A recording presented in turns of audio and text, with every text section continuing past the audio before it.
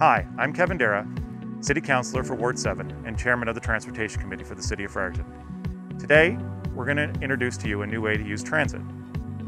This is my good friend, George Woodworth. He's the incoming president for Ability New Brunswick, and he's going to show us how to use the new service. Thank you, Councillor Dara. Ability New Brunswick is very pleased to partner with Fredericton Transit to launch this new program. There are many people in this area who will greatly benefit from being able to use accessible transit in the city of Fredericton. Let's learn some more. When your bus approaches your stop and the door opens, ask the transit operator to put the ramp down if they haven't already done so. The transit operator will deploy the ramp after all the other passengers are on board. This is the simplest way to ensure everyone's safety. When you enter the bus, pay the required fare by either showing the operator your pass or placing the correct cash in the fare box. Then, look for an available spot to enjoy your ride. Each transit bus is equipped with either 1 or 2 priority seating areas for passengers with mobility devices.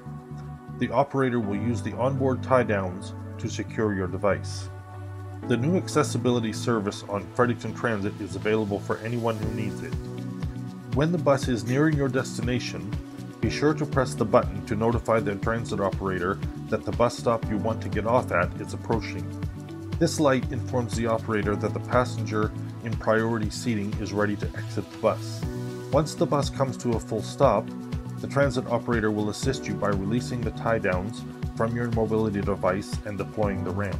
Once you are at your destination, you can easily leave the bus and enjoy the rest of your day.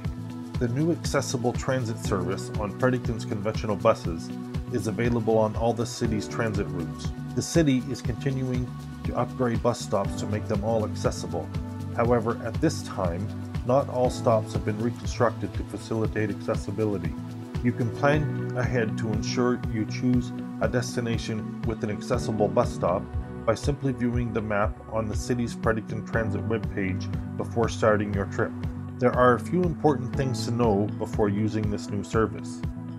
Passengers who require a mobility device should have the ability to board, maneuver, and depart the bus independently, safely, and efficiently. Passengers who require a significant amount of assistance in boarding and exiting the bus may be accompanied by an attendant who rides for free. Priority seating is available on a first-come, first-served basis. Priority seats may be occupied when the bus reaches your stop. If this occurs, the operator will stop to inform you that the seats are full and you will need to wait for the next bus. Ability New Brunswick looks forward to working with Fredericton Transit on the implementation of this excellent new service. Thank you, George. Accessible transit is an important step in the city's plan for inclusive transit services and supporting the travel needs of all residents. We thank Ability New Brunswick for their partnership on this important offering. Visit the Fredericton Transit website to see the schedule and learn more about how you can purchase transit passes. Relax, we'll get you there.